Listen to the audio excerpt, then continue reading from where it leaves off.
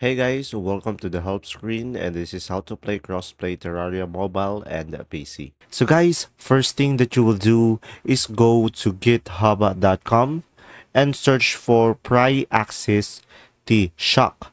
So guys, you have to make a T-Shock server first in order for you to crossplay Terraria. So guys, you can also search this on Google. As you can see here, GitHub Pry Access T-Shock, and from here you will see the first one and it will redirect you to this page. And then guys, from here just scroll down, so you will have here multiple options guys. We have Linux, OS X, and Windows. So as of now I'm using Windows, so guys just click on it and it will automatically download. And after you download it guys, make sure to extract it because it is a zip file, and you will have here these folders.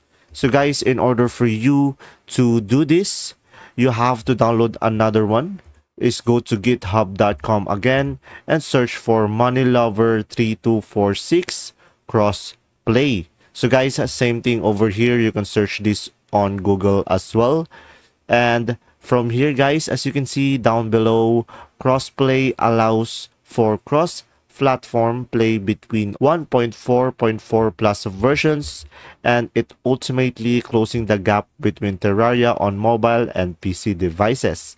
So guys, just click over here, the crossplay 2.2, and then from here guys, just download this crossplay.dll. And then after you download it guys, just go to your downloads, and guys, that DLL file that we just download, make sure to put it on the server plugins of the T-Shock server. So guys, you just click on it and drag it on the server plugins. And then from here guys, if you launch the T-Shock server, you will be able to play crossplay Terraria for mobile and PC.